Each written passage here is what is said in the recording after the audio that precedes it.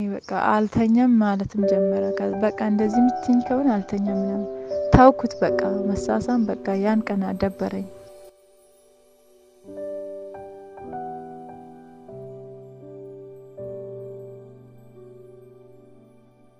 ኑሮ በጣም ከባድ ነበረች እኔ በቃ አንድ ቀን እንትን ብዬ አላቅም አንድ ቀን ደስ ብሎኝ አላቅም በቃ ለልጆቼ ስል መኖር ፈለኩኝ አንድ ልጅ ወልጄ አልወድም ብዬ በቃ እንትን መጠቀም ጀመርኩት ማለት በቃ እዚህ እሱም እንደዚህ መጀመሪያም የወለድኳት ሴት ነች ሴት ስለወለድኩኝ ደግሞ በጣም እንትን ሆነ ማለት ይሄ ውሃ ወልደሽ ምናምን በቃ ከተወለደች በኋላ እንደዛ ይለኛል በቃ ኦሪጂናል ፓምፐርስ እንዲያደርግ አይሰጠኝም ፌክ እንዲያደርግ ነው እንትን ምለው በቃ በጣም ጭቆና ሲያበዛ እኔ የራሴን ምምላውን ስራ ሰርቼ ህፃኗን እንትና ብላለሁ ብዬ በቃ ታክሾፑን አልሰራም እኔ ለኔ ምጣድ ብቻ ገዛልኝ እንጀራ ደረቅ እንጀራም እየሰራው ቤት ተቀምጬ ደረቅ እንጀራም ሰራለሁ ለህፃኗ የሚያስፈልገን ገዛለሁ ስል እንደ ምጣድ ገዛ 2000 እንጀራ ምጣድ ገዛኛ በቃ ቤት ደረቅ እንጀራ መስራት ጀመርኩኝ ደረቅ እንጀራ አልነበረም እዚያ ምንኖርበት ሎኬሽን አበሻ መጥቶ ይገዛል ከዛ እንደዛ ያልኩትም ጥብስ ምናምን ማብራዊ መስራት ጀመርኩኝ ሚሳም መጥቶ ማብላት ጀመሩ ብር ያዝኩት ከዛ ለህፃኗም የሚያስፈልገው ነገር ገዛለሁ እንትን አልኩት ከዛ ምንድነው እንትን ያልኩኝ እስከ 5000 ምናምን አድርሼ ማለት እኔ በቃ ቤተሰቤንም መርራት ፈልጋለሁ ተናናሽ ወንድሞችም ተላላቆችም ተማሪዎች አሉ ያው ኢትዮጵያ ኑሮ ብዙም አይቻልም ከዛ ለማንኩት እሱን እኔ ጋር ይሄን አይል ብር አድርሻለሁ ምናምን እንትን ወንድሜን እናምጣ ጨምረን አልኩት ስለው ብር አለው እሱ 2-3 ሾፕ አለው ግን ብሩን ማስቀመጥ ነው የምፈልገው መስጣት ምናምን አይወድም ከዛ እንደዛ ስለው በቃ አንቺ አባትሽ አስተማሪ አይደለም እንዴ ገበሬ ራሱ ልጆቹን እያመጡ ነው አባትሽ እንትን ብሩን ከሚያጠፋ ለምን አያመጣም ልጁን ምንድነው እሱንም ብር ስጪኝ እኔ ፍሪጅ ልገዛ ነው ምናምን አለኝ አረ አንተ እንድታመጣ ብዬ ነው አውቄ ነው አልኩት ብሩን ማለት ነው አረ አውቄ ነው እኔ ጋር ምን ብር አለ ብለሽ ከየት አመጣለሁ ምናምን አልኩት እኔ ዝም ብዬ አስተያየት ነው ምናምን ከእንግዲህ ሰርቼ ምናምን አልኩት እሱንም ሊቀበል ስለሆነ በቃ ታውኩት መስጣት እንባልኩኝ መንገር እንደምንም ሆነው ወንድሜ መጣ ማለት ነው እኔም ጨምር መጀመሪያ ዙር ታስሮ 3 አመት ታስሮ ሄደ ሁለተኛ ዙር ግን መጣ ብራራ መጣ ማለት ነው ከዛ እንደዛ እያልን በቃ ኖረን ህይወት በጣም ከባድ ነው ሁሌም እንትን ምለው እኔ በቃ ይሄ ማታ እንትን መኝታ እንትን ሴክስ ላይ ነው በጣም እንትን የሚጨንቀኝ ማለት ነው በቃ ያመኛል እንቅልፍ አይሰጣኝም በቃ እኔ እስከ ምግብ መስራት ከጀመርኩት በቃ ማታ ቀን ሰርቼው የማታ እቃም ማጠቡ አስፔክት ማድረጉ ማብካቱ ምናምን ለጧት ማዘጋጅቴ በቃ እስከ 6 ሰዓት እስከ ምሽቱ 6 ሰዓት አልተኛም 6-7 ምደርስበት ሰዓት አለ ከዛ በኋላ ሻወር ገብቼ አሁን ገና ለመኝታ ሲሄድ እሱ ደግሞ በቃ እንቅልፍ አይሰጠኝም በቃ እኔ እንጃ እንዴት እንደምሆን ራሱ በቃ ግራ ነው ገባኝ ሰው ደግሞ መጥራቱ በጣም ምን ብዬ ነው ሰው መጠራው ለዚህ ነገር እሱ ግን እኔ አልጠራውም እሱ ግን ይጠራል ሰው ነው ከኔ ጋር አተኛ ምናምን ብሎ ሰው ይጠራል ሰው ሲጠራ ደግሞ ይሄንን ምን ብዬ ላውራ በቃ እኔን ሰዎቹ እኔን ጥፋተኛ አድርጎ ይሄዳሉ ዘመዶቹ እኔ ችግሩን ስለማልናገር ለዚህ ብዬ ምን ብዬ ለትልቅ ሰው ልናገር ብዬ መናገር ፈራለሁ ከዛ ብዙ ጊዜ እኔን ጥፋተኛ ነው የሚያደርጉት ቤተሰቦቼ በቃ የቤት ገመናን ራሱ ማውጣት ደስ አይለኝም ለትንሽ ነገር ተጨቃጭቆ እሱ ደውሎ በቃ እኔን በለችኝ እኔን እንትን ያረጋችኝ ሰደበችኝ ምናምን ይለኛል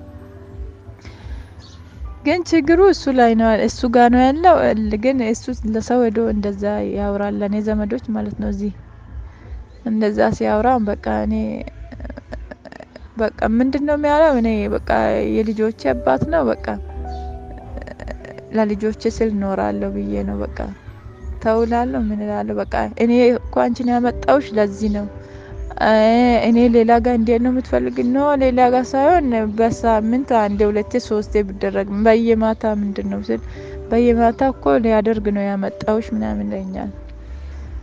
ከዛም አንዳንዴ በቃ እንትን ስል በድብደባ ነው የምናድረው። እኔ አይሆንም ስል እሱ ለምን ብሎ በቃ ይደበድበኛል። በጣም ስልክ ይሰብራል፣ ይደበድባል። በቃ ይሄ በቃ ፌስቡክ፣ ዋትስአፕ ምናምን እንድጠቀም አይፈልግም። እኔ ብዙ ጊዜ ዋትስአፕ እጠቀማለሁ። ቸርችም ሁሌ ስለማለድ የግሩፕ መዝሙርም ምንም በቃ አምልኮም በግሩፕ አለ። እሱን ስለሚያዳምጥ ስለሚከታተል ይፈልግ ነበር። ከዛ አይሰጠኝም። በቃ እስከ 10 ስልክ በላይ ነው ሰበረው። ከዚህ ገዛለሁ እሱ ይሰብራል፣ ገዛለሁ እሱ ይሰብራል። ከዛ አንዴ ስልኩን መያዝ ራሱ ተውኩት። ከዛ እንጀራ አሁን ውጪ መስራት ጀመርኩት። ማለት ተከዊ አዞሬ መሽጣት ጀመርኩኝ። በቃ ቢዝነሱ በጣም ጥሩ ነው። ልጆችን አስተምራለሁ። ሁለተኛውንም ወለድኩት። እሷም ሴት ነች። ወልዳለሁ ብዬ ሳይሆን በድንገት ነው የተረገዘችው። በቃ ወለድኩት። አንዷ በእንትን አቆጣጠር በ2009 ነው። አንዷ 2012 አንዷ አሁን 10 አመቷ ነው። 11 ለሞላት ነው። አንዷ 7 አመቷ ነው። እንደዛ እያልን አሁን በቃ እንትን ምንድነው ውጪ መስራት ሲጀምር እሱ ብዙ ይሰራል። ሲሰራም በቃ እኔ የሰራውትን ሊቆጣጠር ይፈልጋል። በቃ በዛ ነው አንደኛ ድብደባው። እሱ ማታ ሁለቱ ነው። በቃ አንዱ የማታ መኝታ ነው። ሁለተኛ ደግሞ ቀን የሰራውትን ሁሉንም ለሱ እንዲሰጥ ነው የሚፈልገው።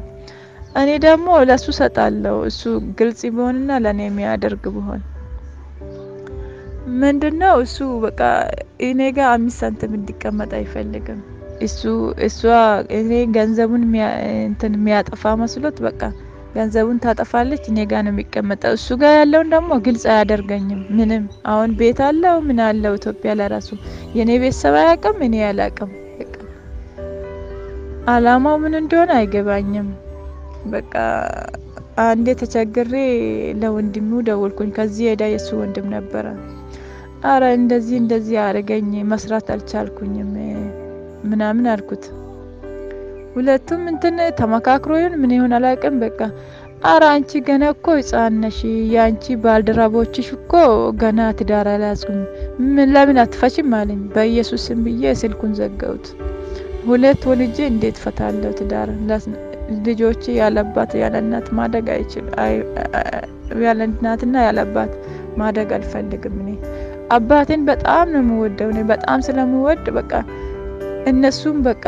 እነሱም ያው ምናልባት ይወዳሉ ብዬ እኔ ክፉ ነገር እሱ በኔ ፊት ሲጨቃጭቅ ራሱ እኔ እንትን ጭቅጨቃ እሱን እንዲጨቃጭቅ ራሱ በመልካም ነገር ነው እንትን የሚለው። ልጆቼ ፊት እንዲጨቃጨቅ ምናምን እሱ አያውቅም። በቃ ልጆችንም ልጆችንም አይወድም። ሴት ስለወለድኩኝ እንደገናም ሴት ሆነች። በቃ ብዙም ጥርግርግ ብላችሁ ብትወጡ ምናምን ይላል። በቃ አንቺ በቃ እንትነሽ ምንድነው ብር ማጥፋት ነው ምናምን መያዛችን በቃ እንደዛ ነው። ግን ብር ብዙም አላጠፋም። እኔ አስቀምጣለሁ፣ ብዙም አላጠፋም።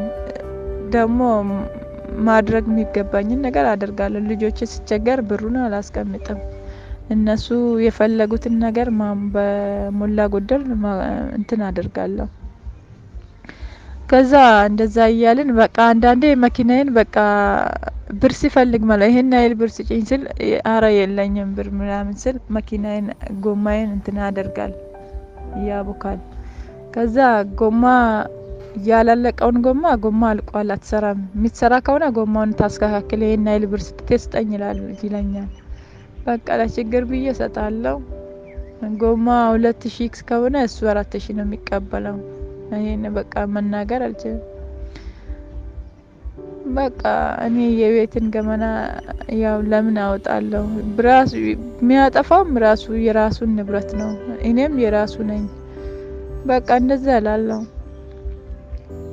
ከዛ አንዳንዴ መኪና ቁልፉን ይሰብራል ስናደድ ማለት ያ የሚናደደው በብዛት ብር ሲፈልግና ወይ ማታ ማታ በእንትኑ ሳልመች ስቀር ነው ማለት ደክሞኛል ነው ምለው እንጂ እኔ ከሌላ ሰው ጋር ውዬ አይደለም እግዚአብሔር ምስክሬ ነው ምንድነው እኔ በቃ ስሜት ራሱ ምንም የሚያውቀው ነገር የለም ላንተን ያው እኔ ድሮም እንትን የሚያውቀው መሳሳም ነው ግን መሳሳሙንም እሱ እንትን ስለ በቃ ያኔ ነው የተውኩት ተሳስሜ ያላቀም እናላቀም በቃ እንትን ስሜት ምንም እኔ ስሜት የሚባል ነገር እኔ ያላቀም በቃ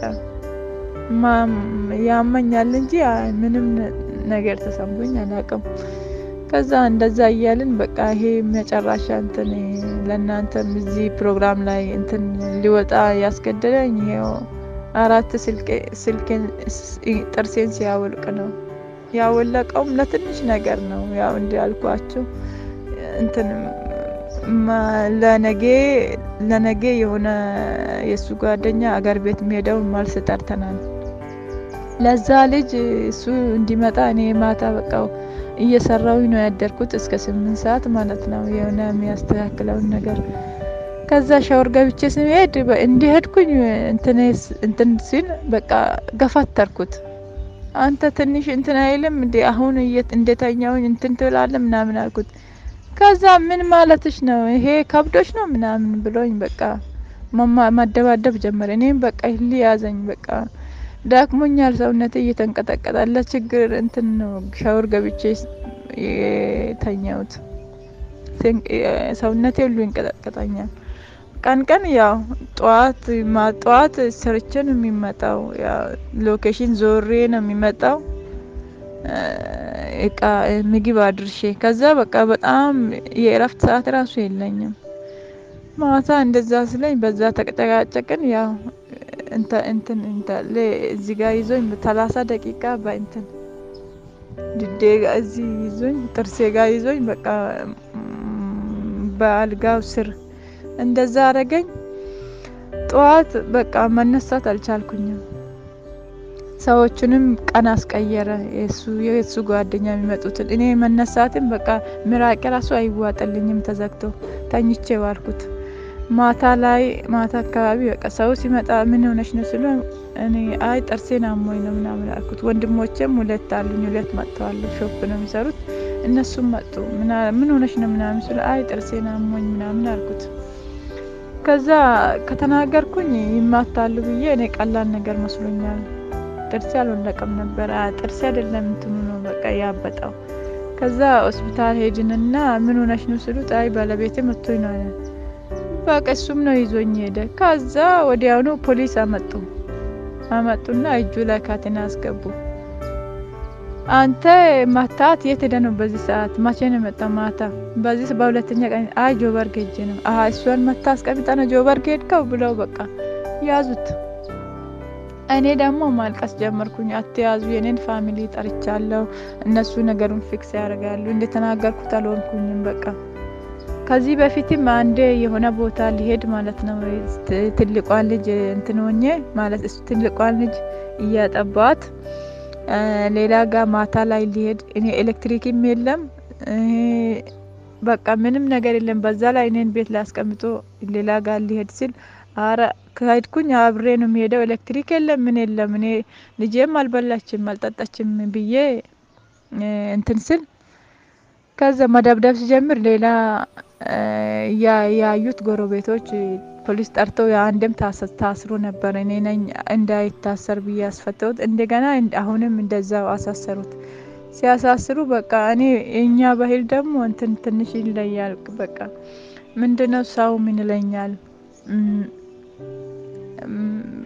በቃ እንትምስ ምን ይላል ብዬ ሰው ለሰው ቢያሳስርም ያው መጥቶ እንትን የከሌልጅ እኮ ባሏን አሳሰረች ይባላል ብዬ በእንትን ፈራውትና እንዳይታሰር አደረኩት ከዛ እሱ ማይታሰር ከሆነ አሁን ሄጆ አንቺንም ይገልሻል አንቺን እኛ ያከምን እሱ እየመታሽ ነው የሚውለው በቃ አንቺን አናክ እሱ ማይታሰር ከሆነ አናክብም አሉኝ ከዛ ጥዬ መጣሁ በቃ እሱ ከማይታሰር እኔ አልታከምም ብዬ ጥዬ መጣሁ ከዛ እሱን እየመጣን ሌላ ሆስፒታል እንሄዳለን ሌላ ታውን ወሰደኝ ምናምን አልኩት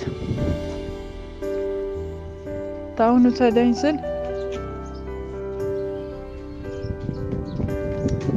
ታውን ወሰደኝ ስል በቃ እሱም ቢዚ ሆኖ ነበር ማለት አሁን በዚህ ሰዓት አልወስድሽም ነገ ወይ ከጎዳ ሂጂ አንቺ ሂጂ አሁን ቢዚ ነኝ የሆነ ቦታ ልሄድ ነው ብሎ እንዴ ያለ ከዛ መጥቼ ተኛውኝ ትንሽ እንትን ስል አፌ ትንሽ እንትን ስል መስራት ጀመርኩት ደግሞ ያው ከአስተማሪም ያው እንትን ይላል ብዬ ሌላ ሰው የሚገባል በስራዬ ብዬ መስራት ጀመርኩኝ 2 ቀን ተኝቼ 3ኛ ቀን ሰራሁት ምግብ አዞርኩት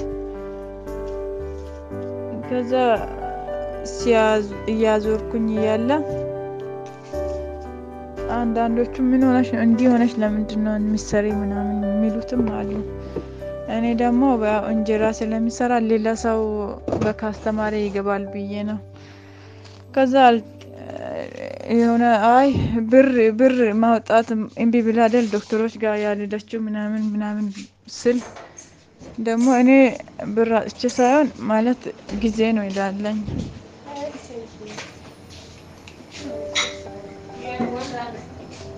ጊዜ ስለሌለኝ ይቅርታ ከአስተማር ገብቶ ነው ከዛ ሄድኩት ዶክተር ጋር አንድ ቀን በአራተኛ ቀን ማለት ነው 2 ቀን ተኝቼ ነው ያልኩት 2 ቀን ስራ ሰርቻለሁ በአምስተኛ ቀን ሄድኩኝ ከተመታሁት 5ኛ ቀን ዶክተሮች ጋር ሲሄድ በቃ እነሱ ደግሞ ደንግጠው በሌላ ጋር ሪፈረንስ ጻፉ ይሄ ተሰብሯል እኔ አልችልም ምናምን ብሎ ትንሽ ነገር ይዞ ሰጥቶኝ ነገ ጠዋት እዛ መሄድ አለብሽ ብሎ ጽፎኝ ሰጡኝ ከዛ እዛ ጋር ሲሄድ ደግሞ በጣም አራጂ ማነሱ ምን ይሄ ጥርስ አውልቀን እንሰፋለን ለ6 ሳምንት አሉኝ እንሰፋለን ያው ምግብ በስትሮ ሶፍት ነገር ትጠጫለሽ ለ6 ሳምንት ያው ይሻልሻል አሉኝ እዛ ሄድኩኝ 4 ጥርስ ከአንድ በኩል አውጥተው አሰፉኝ ያው ከሰፉኝ በኋላ በቃ ማናገር ማውራት አልችልም በቃ ማልቀስ ብቻ ነው ከዛ ወዲያው ነው በቃ አሁንማ በቃ እንደዚህ ከሆንኩኝ እዚህ መሞት ነው ብዬ ታናሽ ወንድሜም ከዛ በኋላ አወቀ እንደዚህ እነሱ ልማት ምንም እንዳታደርጉ ብዬ እዛ ዘመዶቼ ጋር ወሰዱኝ ዘመዶቼ ጋር ያው ለኢትዮጵያ ሰዎችም አልነገርንም እዚህ እነሱ ሊያሳስሩ ሲሆኑ አይ አታሳስሩ እኔም እዚህ ታሙኝ ያው ልጆችም እዛ ከሚጎዱ እሱ ልጆቹን ያዝ እኔ ልታከምና ከዛ ማሳሰርም ይሁን ምንም ከዛ በኋላ ታደርጋላችሁ ብዬ በቃ አንቺ ዳኝ ብሎ ሁሉም ተረባርቦ በቃ እንትን አሉኝና አሳከሙኝ ከ2 ሳምንት በኋላ ደግሞ ለእንትን መጣሁት ለቼክአፕ ደህና ነሽ አሉኝ ከዛ ሄድኩኝ እንደዛ እያለ እሱ በቃ ማለት ብር አያወጣም ነበር ከዚህ በፊት ያው እኔ ሰርቼ ነው ቤት ክራይም ቀለብም የትምህርት ቤት ወጪም በቃ እሱ ላይለ ሲሆን ደግሞ እሱ በቃ እንትን ሆነ እኔን ለማምጣት እንትን ሆነ እሱ ትምጣ ለምንድነው እዛ የምትቀመጠው ዘመዶች ጋር ሰው ሊኮ እሱም ሄዶ እኔ ራሱ እንትን አደርጋታለሁ ትምጣ ምናምን አለኝ ከዛ ለማምጣት እንትነሱ እዛ ሄደ ምን ታረጋለች እዛ ሄደ ማ ይሰራታል ማ አጥሚት ሰርቶ ይሰጣል ማ ጁስ ይሰጣታል ማ በቃ እንደዛ ተብሎ አልፈለጉም እንደዛ ይያለን ከዛ ኢትዮጵያ እኛም እኔ ራሱ ያልደወልኩትን እሱ ደውሎ ዘመዶቿ ሚስቴን ከልክሏሉ ለኔ ጡር ስጡኝ ልጆችን ይዤ ልመጣ ነው አለ በቃ ያኔ ነው ኩዋልኩኝ በጣም የተሰማኝ ያኔ ነው እኔ እንደዚህ ታሽገ ምን ብዬ ምንድነው እሱ የፈለገው ምንድነው እሱ በቃ ብሩ እኔ ሰርቼ እንትን ምለው የኔ ገቢው እንትን ሲሆን የሱ ወጪ እየወጣ ስለሆነ በቃ በጣም እንትን ሆኖ እኔን እንትን ራሱ እንትን አድርጎ በቃ እኔን መጥፎ ማድረግ ጀመረ። እንደዛ ሲናገር እኛም ደውለን ነገርን። እኔም ኢቴም አለች ያልኩት ልጅ ደውለን እሷ ጋር ነው የነበርኩኝ ደውለን አራ እንደዚህ ነው እናንተ ግን ተረጋጉ ከዚህ እንትን ስለያዝን እናንተ ተረጋጉና ከዚህ ካላለቀ እኛ መጣልን ብሎ አሁን ሽምግልና ሰዎቹ ይዟሉ።